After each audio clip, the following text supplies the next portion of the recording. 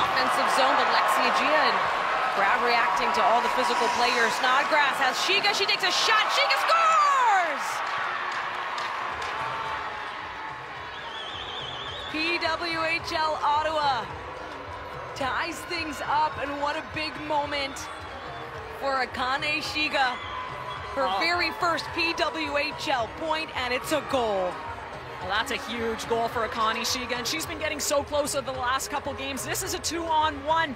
Snodgrass opts to shoot, but Shiga is there to put that one in on her backhand.